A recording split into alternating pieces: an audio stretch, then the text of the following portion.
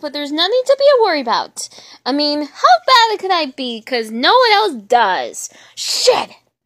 Wait, did I just put the flowers now? Wait a minute, I just did! Good!